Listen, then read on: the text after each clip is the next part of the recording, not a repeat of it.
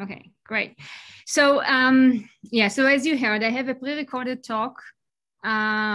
So please go ahead and listen to that. That's much more comprehensive than the summary I'm going to give now. So I'm Ravit, and I'm from the University of Zurich, as Daniel said. And really, maybe the most important point I want to make here is that there is a clear link between the formation of planets, their evolution, and their internal structure. And basically, we cannot study each of these aspects separately because they're really interconnected. And therefore, if we really want to understand how we can use the internal structure to understand the formation of the planet, we really need to understand how it evolved in time, and so on. And this is why I really want to emphasize the fact that they are really linked, and the idea is that we have to investigate them together and try to see how we can take each of these aspects to get a better understanding of giant planets in general. Okay, but when it comes to giant planet formation, the standard model is known as core accretion. And in this model, basically the idea is that giant planets form or begin to form in a similar way to terrestrial planets. And this is basically by accumulation or accretion of solid material. So here I show you a sketch of the core accretion model. And before I go to the different stages, let me just tell you what you see here. So here we have the mass, which is typically given in Earth masses as a function of time, which is typically millions of years. And the reason that you don't have numbers here, it's because it's really model dependent. But we are talking about a few million years when it comes to the formation timescale. And of course, if you think about the formation of giant planets, you want to reach a mass of, let's say, a Jupiter, just to give you a feeling for the scales. Okay, and what we see here is we also see clearly three different phases. But first, let me tell you what the curves correspond to. So we have the red one. This is the heavy element. So these are basically the solids that are accreted. Here we have the hydrogen helium mass, or if you wish, the mass of the gas. And then we have in the light blue, we have the total. So the total planetary mass, which is basically the hydrogen helium mass plus the heavy element mass. Okay, so this is what you see here. And basically what you can see is that there are clearly three different phases. So the first phase is really dominated by accretion of heavy elements or of solid material, if you wish. And this is really the phase that leads to the formation of terrestrial planets if the formation stops there. So again, the idea is that if you think about giant planets, you first form a heavy element core. This can be via planetesimal or pebble accretion. And then you really have an object that is dominated in composition in heavy elements. And then we have a second phase, which we often call phase 2. And this is where the heavy element mass is not increasing very much, but there is a steady accretion of hydrogen helium gas from the disk. And this is what we call phase 2. Typically, it can be a pretty long one, but again, this really depends on the model. And this is the stage where the core is massive enough to accrete gas from the disk and retain an atmosphere. So if you stop forming a planet at that stage, you would have an object like a Neptune or mini Neptunes. And then if you manage to grow fast enough, you can reach phase 3. And this is basically when the gas accretion rate is higher than the heavy element accretion rate. And then we reach what we call runaway gas accretion or runaway growth. And basically we have the formation of a giant planet. So the nice thing about this model is that it's very naturally basically explains the diversity of planets that we see, and these three different type of planets. So terrestrial planets, gaseous rich planets, but intermediate ones, and then the gas giants. So this is basically the idea of this model. And recently there was a paper that looked actually at meteorite data, and they suggested that Jupiter growth had to take pretty long time. In particular, they suggested that there was a time of about 2 million years when Jupiter had a mass of between 20 and 50 times the mass of the Earth. And this is not very easy in the standard formation models for Jupiter, because typically when you reach a planetary mass that is around a few tens of Earth masses, typically the planets wants to go into runaway gas accretion. And in these two papers that are listed here, basically the idea was that maybe you really form the core of giant planets by pebble accretion, but then you have a stage where you have efficient accretion of planetesimals that, because of this accretion, they provide enough energy that basically delays the phase of runaway gas accretion. And that would allow Jupiter to be massive enough for a long enough time to maintain a relatively small mass before it reaches runaway gas accretion for a time scale of about 2 million years. And then basically after it managed to cool down enough, it would go into phase 3, which is runaway gas accretion, and would be formed. And I just tell you that this is a bit technical, but it is very interesting because it's first time when basically we can use this type of data to constrain Jupiter formation timescale. But as I said, we really have to link these three aspects of formation, evolution, and internal structure. And here I just mention models from the volatile paper. These are Jupiter models based on Juno data at the time. So of course, there is a non-uniqueness issue when it comes to planetary modeling, but with Juno gravity measurements, which were very, very accurate compared to what we had before, it became clear that Jupiter is inhomogeneous in terms of composition, and that it probably does not have a compact core, but has something which we call fuzzy or dilute core. So the question is, how can we link now giant planet internal structure with planetary origin? And in order to do that, basically what we need to do is we should determine the primordial internal structure and also then model the planetary evolution. So first of all, when it comes to planet formation, first we need to ask, well, we know that we have this accretion of heavy elements, but where do they go? So if we ask this question, we can come up with a prediction for the distribution of the heavy elements as the planet grows. And in this example of a paper, basically we looked at where the heavy elements are deposited. So in old models, it was assumed that the heavy elements that are accreted, they all go to the center of the planet. But it was just an assumption that was made to make the calculation easier. But in fact, once the planet has a mass of a few Earth masses, it can have a hydrogen-helium envelope. And then when you accrete more solids, actually they evaporate in this atmosphere. So they don't necessarily go to the center of the planet. And of course, as the planet grows in mass, it can retain a more massive atmosphere. And then the heavy elements are actually deposited further and further from the center of the planet. And this is what you see here. This is the fraction of the heavy elements in the envelope as a function of normalized radius of the planet. This is during the formation of the planet. And here you see different times. These are in million years.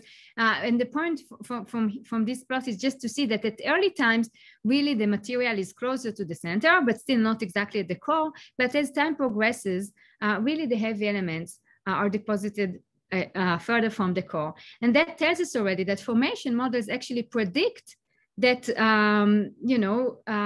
giant planets do not have this structure of distinct core and an envelope, but actually you have some kind of a distribution of the heavy elements. And the other thing is that we find that the core mass is actually always very small, max a few times the mass of the Earth, but not 10 or 20 Earth masses as was previously thought. And here you can just see the difference between solids of 10 meters versus 100 kilometers. So of course it depends on the details, but this tendency seems to be robust.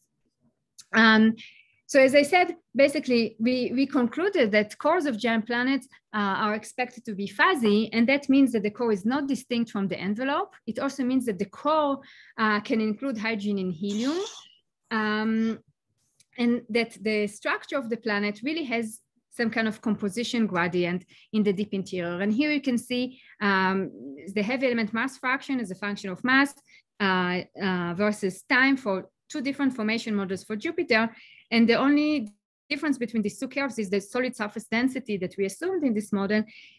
And basically, you can see that the distribution of the heavy elements within the planet really depends on the local conditions. And the nice thing about that is that it can explain the diversity of exoplanets that we see.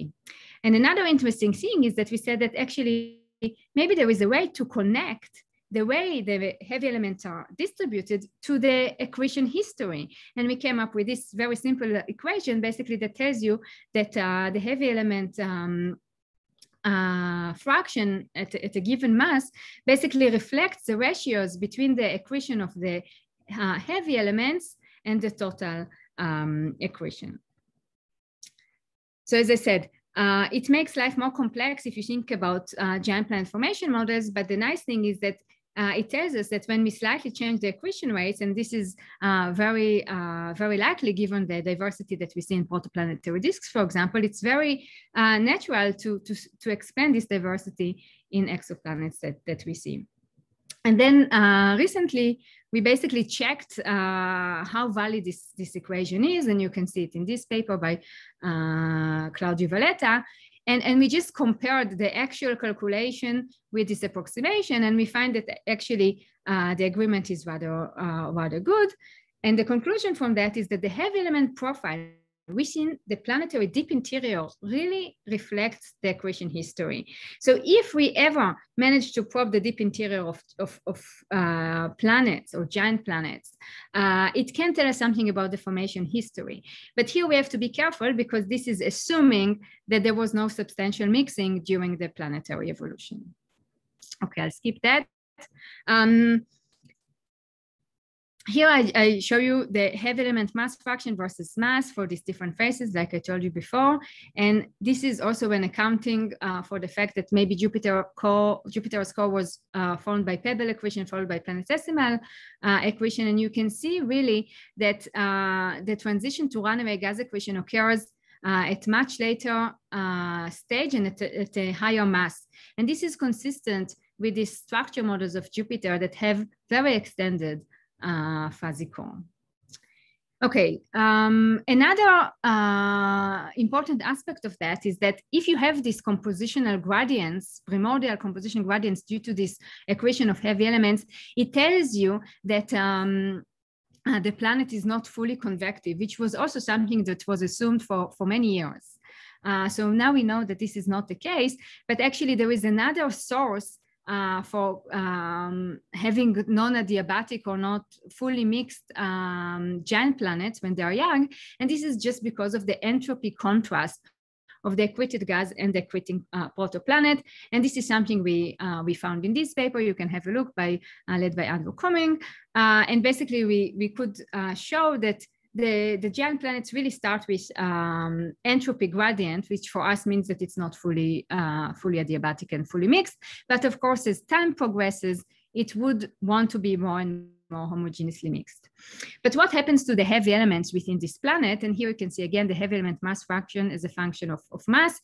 And this is as time progresses. And you can see the blue one is the primordial heavy element distribution.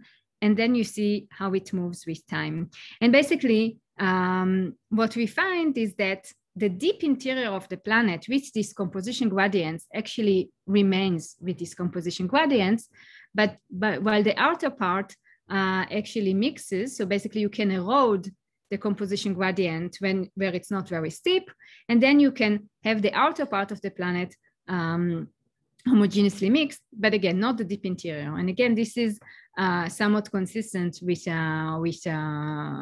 structure models that are based on Juno data. So from this study, we concluded that the heavy element gradient in the deep interior persists until today in Jupiter, and there is some mixing in the outer part. And that also tells us that there is some heavy element enrichment in the atmosphere due to this process of convective mixing. So really the nice thing about it is that we have a new link between planetary structure and origin, and by basically modeling the evolution. But just to make a point here, while I showed you hopefully a convincing case that we now have a better understanding of these three aspects, there is a lot of work to do more, because many models that look at the formation of Jupiter suggest that Jupiter was quite hot right after its formation, that actually mixing might be too efficient, so more efficient than the one I showed you before. So in this paper, basically we showed that in many cases, if you have primordial composition gradients, they are mixed. So this is something we are still working on, and we need to understand how we can sustain these primordial composition gradients. And I think the conclusion is that we need more sophisticated formation and evolution models.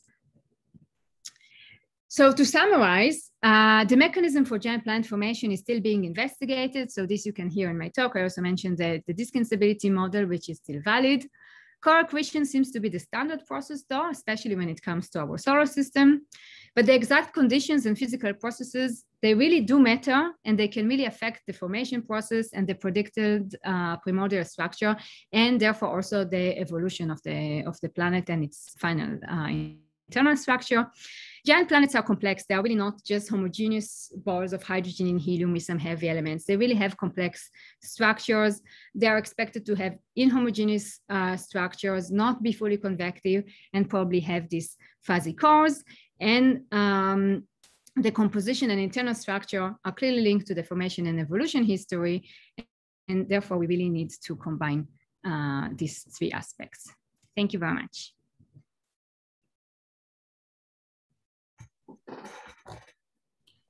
Thanks, Ravit. Good work on the timing too. So we're going to go to our next talk, but we'll get to answer the questions when we get to the discussion section. I believe that's the plan. So that would be André Izidoro from Rice University, who will also be talking about the formation and evolution of planets. So take it away, André. Hello, can you hear me? Yes, we can. Okay, cool. Okay. So it's great to be here and to have this opportunity to talk about planet formation in the solar system and also in other planetary systems. I'm a postdoc at Rice University, and I hope you have time to watch my talk. So I'm going to start sharing the screen. Let's see.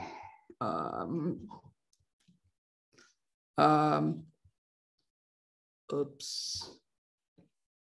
Can you see it? Okay. It looks good. Okay, perfect. Thank you. So let's start with this classical plot. So here we have plotted together more than 4,000 exoplanets that we have been discovered in the last 25, 30 years. So what we can clearly see is that the solar system, also plotted in this diagram, period versus mass, is very different from most systems that we observe. So one of the main characteristics of this plot is the large number of planets that we see in the range that we call super Earths or mini Neptunes. So these planets, they have masses with that ranges between 1 and maybe 20, 30 Earth's masses, but they are very, very close to their host star. So you can see here that most hot super Earths or mini Neptune, they have orbital period shorter than the orbital period of Mercury, so the innermost planet in the solar system.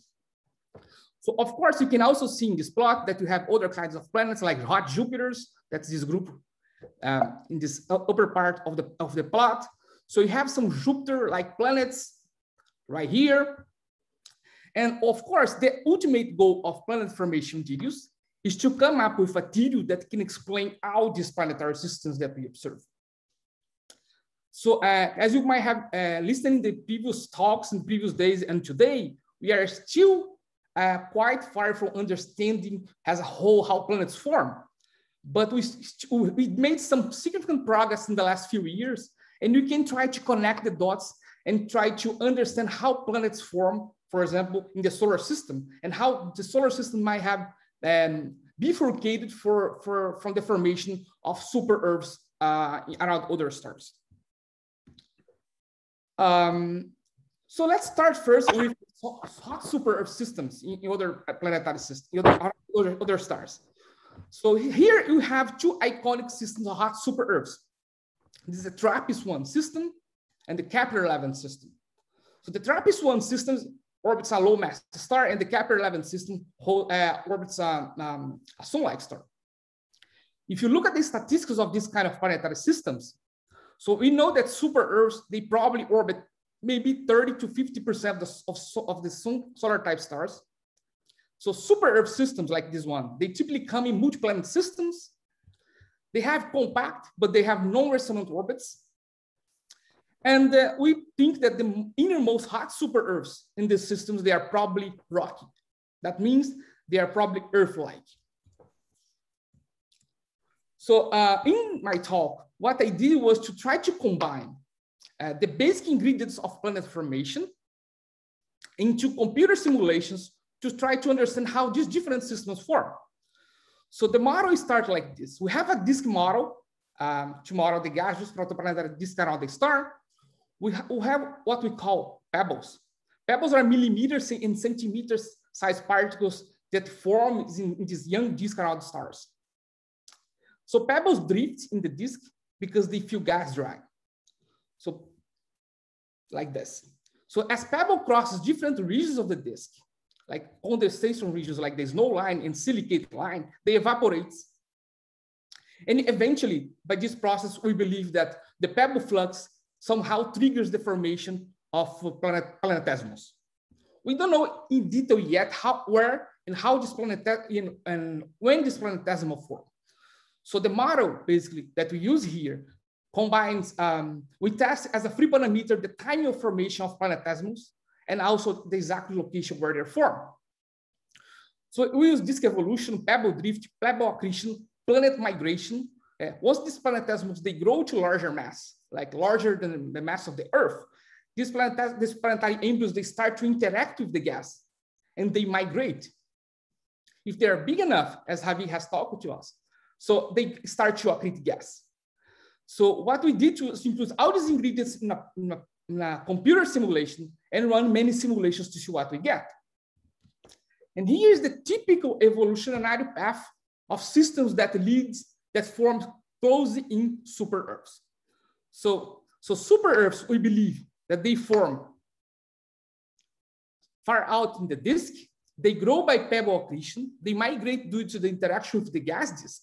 They eventually hit the regions very close to the host star during the gas disk phase, as you can see in this video.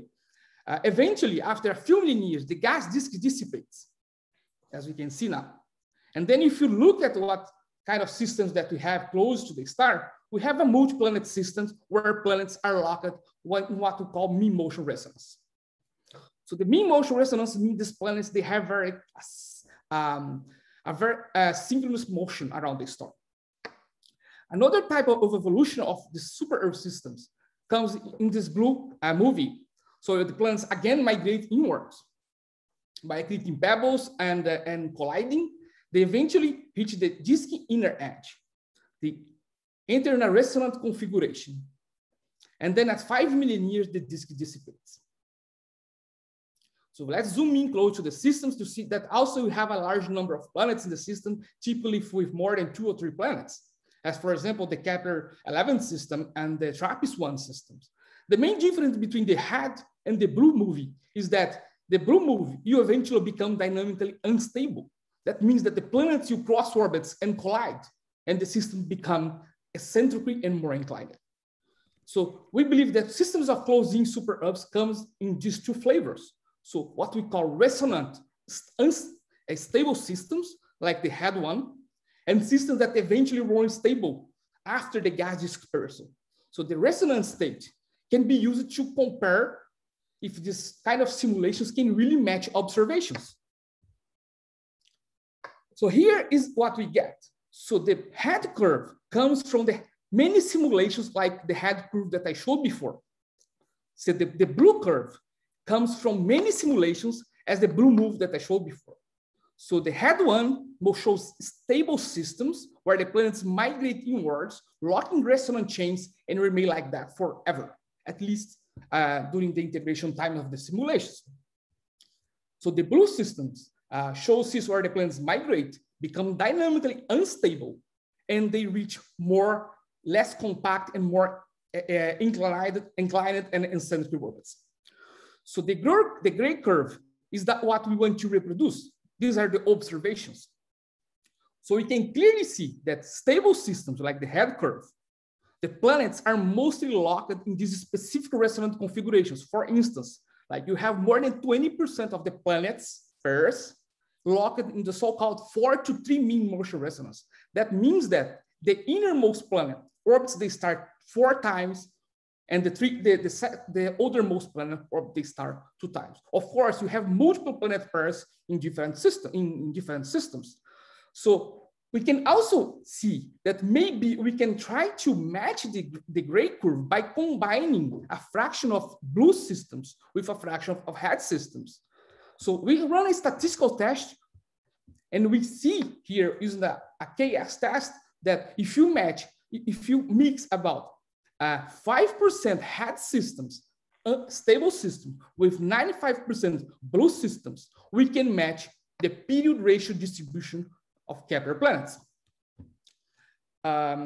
So we believe that systems like the TRAPPIST-1 and the TOI-178 are primordial resonant chains that were formed during the gas disk phase.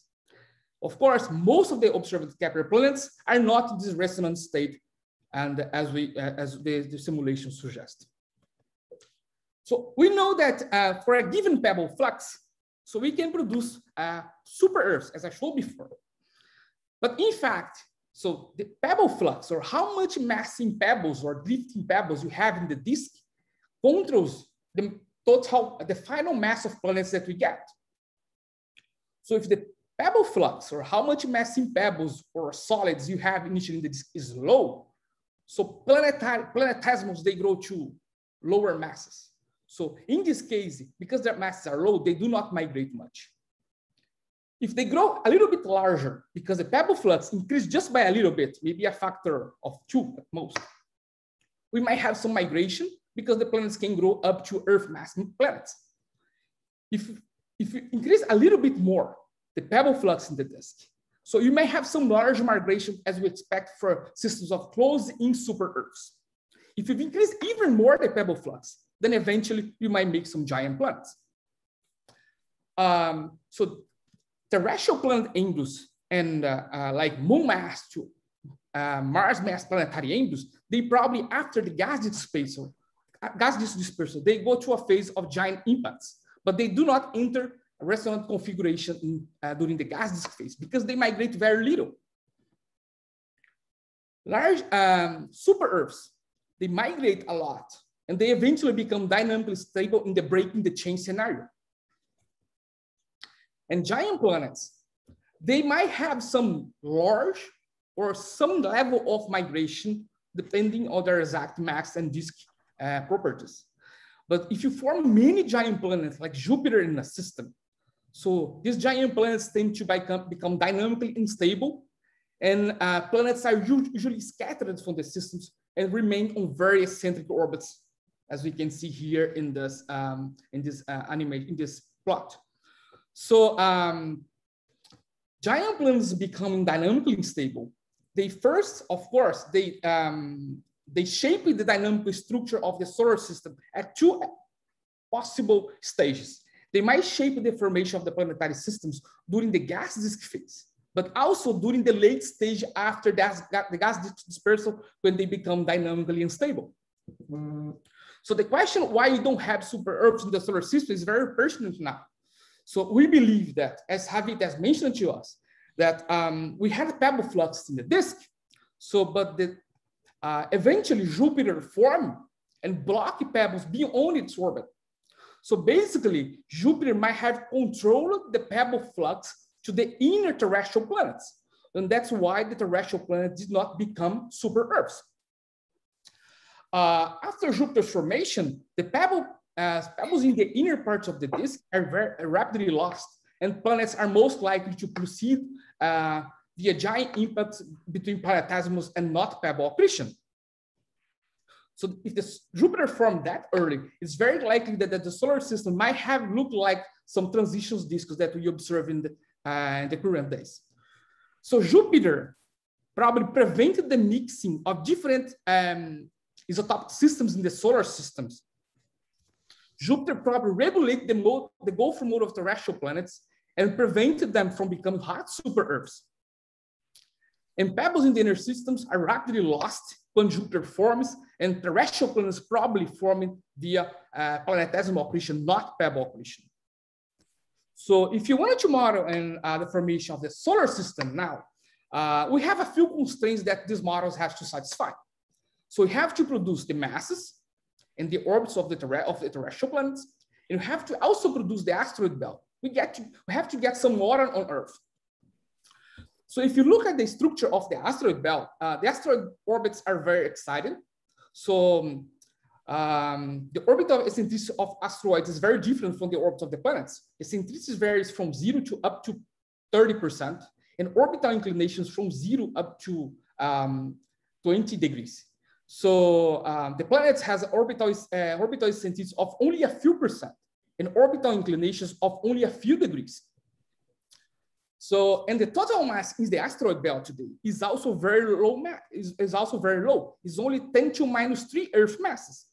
So if you wanted to produce the terrestrial planets, you also have to explain why the asteroid belt is so mass depleted, but yet dynamically excited. In addition, any successful model of the solar system formation has to explain why Mars is so small and why Earth is not dry. So if you look at the asteroid belt again, we also know that the inner part of the asteroid belt, the region between, let's say, 1.8 and 2.5 AU, is mostly dominated by asteroids that are believed to be water poor. So the other region of the asteroid belt, beyond 2.5 AU, is mostly dominated by water-rich asteroids. These two reservoirs, they have basically overlapping orbital distributions today, but they have these isotopic distinct compositions. So this suggests that this reservoir did not form where they are. And probably the C-type reservoir was implanted in the asteroid belt later in the solar system history. So to summarize, so in terms of the solar system, we have today different views of solar system formation. So how we can explain this dynamical structure of the asteroid belt, how we can explain the low mass of Mars, and how we can deliver water to the Earth, and how we can explain the mixing of different asteroid types in the asteroid belt. So the Grand TAC model proposed that Jupiter was formed probably at 3.5 AU and migrate inwards, creating a very narrow disk of material in the terrestrial regions like this. So when Jupiter migrates due to the interaction with the gas disk, it shatters material inwards and creates a narrow disk. Then Saturn comes inwards. They enter in a resonant configuration, and because of that mass ratio is very special, so they basically can migrate outwards. When they migrate outwards, they repopulate the asteroid belt with a mix of different types of asteroids, basically water poor and water rich. In the low mass asteroid belt model, so the solar system was formed with a low mass belt. André, we're running a little overtime here. Okay. Wrap it up. Sorry. Okay, no problem. Okay. I mean, you can finish your thought. I just, if that's the last really? slide. Okay. So yeah, I just have to finish this too. So, so what happened was this low mass as a belt model, we don't have mass in the belt, and that's why Mars is so small. So Jupiter starts to accrete gas from the disk. Oh, let's speed up this again. So it's scattering inward planetesimals, and then Saturn does the same, and then eventually become dynamically stable in the so-called solar system dynamical instability, and the asteroid belt is dynamically excited. In the early stability model, so the asteroid belt was born high mass as the Grand TAC model, but then the giant planets become dynamically unstable in a very violent way and depletes the asteroid belt and let it dynamically excited. So I stop here and I let here my open questions about solar system formation and other solar systems. Okay, great. Thanks very much. Sure. Sorry. So we have a huge pile of questions to go through. And I felt like probably the best place to start was someone asked, please, what are pebbles? And I feel like that's a good defining our terms question. So who wants to take a swing?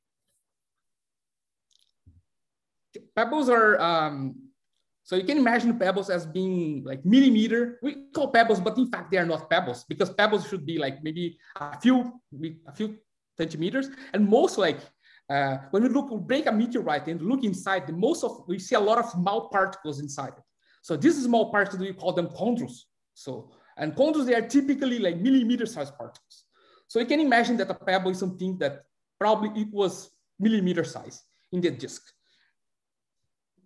Yeah, for me, they are a bit in the centimeter size, but it's just very different from planetesimals. These are little solids. So, okay, millimeters to centimeters, but it's just very different in terms of, thinking about planetesimals that are primordial asteroids of kilometers or 100 kilometers in size. Okay. So here's another question. What influences whether super-Earth systems end up in mean motion resonances or without mean motion resonances? So basically in the migration model, if they migrate, they eventually end up in a resonant configuration. So as soon as they are large enough or massive enough to interact with the gas disk and migrate, you form a resonant chain. So of course you have many processes to break this resonant configuration afterwards. Yeah. Okay. So I have a question I'm going to sneak in here. If Jupiter is inhibiting pebble flux into the inner solar system, what becomes of the pebbles? Do they end up in Jupiter, or do they maybe help form Saturn, or what? So as Jupiter forms, so the pebbles beyond Jupiter's orbit, they are essentially blocked in what we call pebble pressure bump. So if this pressure bump collects a lot of material, what the most likely outcome is that these pebbles, this region will become so dense that you might form planetesimals. So, and the pebbles that are inside Jupiter orbits, they have very short drift time scales.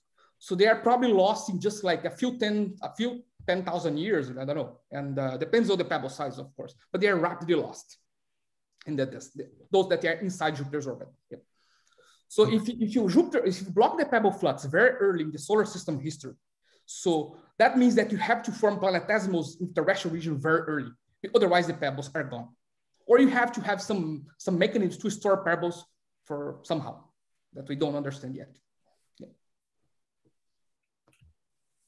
Okay, thank you. Daniel Herrera is really going after these questions. I'm not sure. Let's see, that one seems more like, well, let's get one for Ravit. Another one from me that I'm abusing my chair position. So if the size of the metal that you're accreting, be it planetesimals or just pebbles, influences where it ends up in the planet, how deep it can go before it gets dissolved. I wonder about what happens if you have a gap formation that stops that stops the gas, or at least slows down significantly the gas accretion. Does that mean that we're not really accreting into the envelope very much anymore, because presumably it's harder to accrete pebbles at that point? Yeah, so these are two questions. So first, for the first part, the answer is yes, it really matters, right? What is the size of the solids and also their composition? So they would be deposited in different locations. And then of course, this can change with convective mixing and some settling and so on. But, primordially, it would make a difference. So the prediction for the primordial internal structure also depends on what you assume for the solids. And then for your second question about the gas accretion, so the answer is yes. So people different groups made calculations of what happens during runaway gas accretion.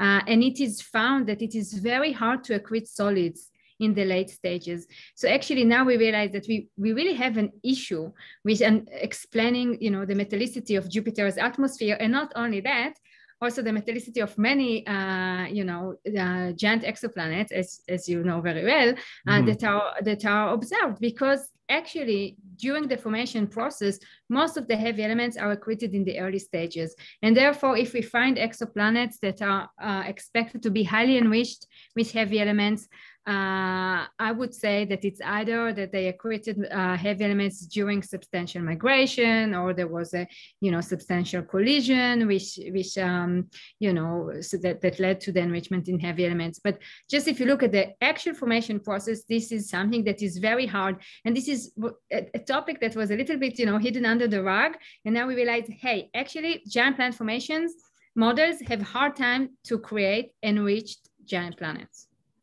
So the young people can work on that. This is a very good topic. I got yelled at when I did my paper trying to figure out heavy element mass. Everyone was like, we can't have that much heavy elements. Come on. Right. It's hard. Oh, here's a classic one. That's fun. How rare do you think the solar system is in terms of planetary architecture? We can speculate about that. If you look at like the star neighborhood, you're gonna see that most of the stars, like maybe some like stars, they correspond to about 10% of the stars that we observe. And if you look at the giant planet occurrence, let's assume that 10% of this observed stars have giant planets. That's something that consists with some different RV and other observational surveys. Out of this 10%, we have 90% of these giant planets have very eccentric orbits. So the solar system is just like in this 10% minority of this giant planet systems with like low eccentricity giant planets. Then we also know that maybe 50% of the systems of sun-like stars have hot super Earths. So if you believe that hot super Earths implies that these systems have no giant planets, so there's another category. So you can make the math. Look at how many stars you have in the galaxy, and use this to estimate how many solar systems like we might have. So if you do the math, you're gonna find something like 1 in 2,000. But of course, this is a very speculative number. Yeah. Okay, thank you. Here's another interesting one.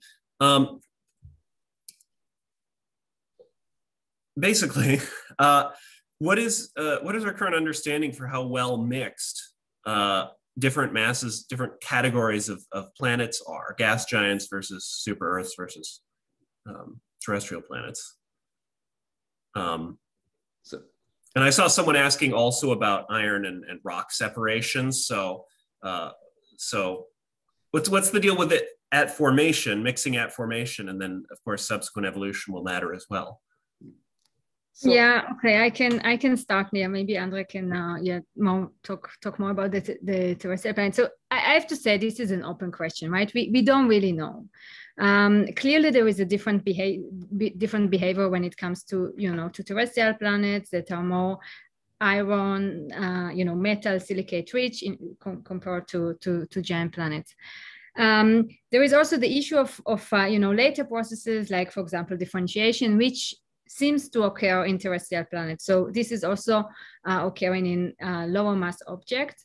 When it comes to giant planets, it really depends on the thermal state of the planet to know whether it's convective or not. And then the efficiency of convection is something that is still being investigated. And so I would say that we don't really know. I think we know less for giant planets than for terrestrial planets, but maybe André can elaborate. So for super Earths, when you compare like super Earth planets in the same systems, they typically come with the same sizes. So that's they typically have this very similar masses. That's what we call P-Snapod result. So if you try to understand if solars of super Earths are common and inside the orbits of giant planets, we still don't know yet very well. So for example, you can have the Kepler-90 system.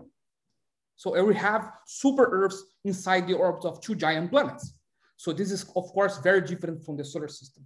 So we proposed in a paper a few years ago that if you have giant planet formation happening very early in the history, so the giant planet, if the giant planet core is the innermost super Earth to form, so it should hold all the super Earths beyond its orbit where they are.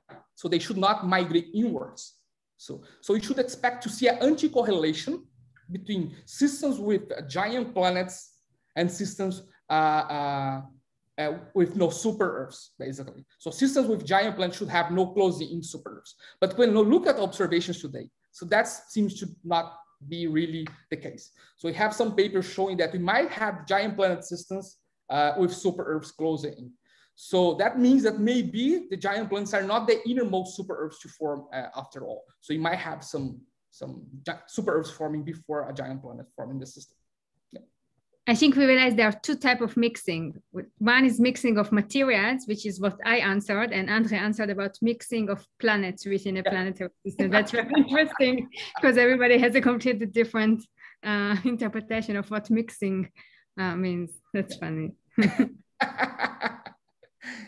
Yeah, I think with respect to the rock iron stuff, I mean, I think it's fairly well established that there's not any reason to think that the iron comes first and then you get rock on top of it, but rather that it separates out over the evolution of the planet. It's not a primordial thing. Someone asked that earlier in the yeah. So for terrestrial planets, we know that they form hot enough, so the material is you know, in a liquid phase, and then there is the process of differentiation, where basically the heavier elements settle to the center, and this is how you have a structure like we have in the Earth, where you have the metals in the center and then the silicates further out. And actually, that can also happen when you consider other elements, but then there is a complexity because of the equation of state and the interaction of materials at planetary conditions, and you know, phase separations and things like that.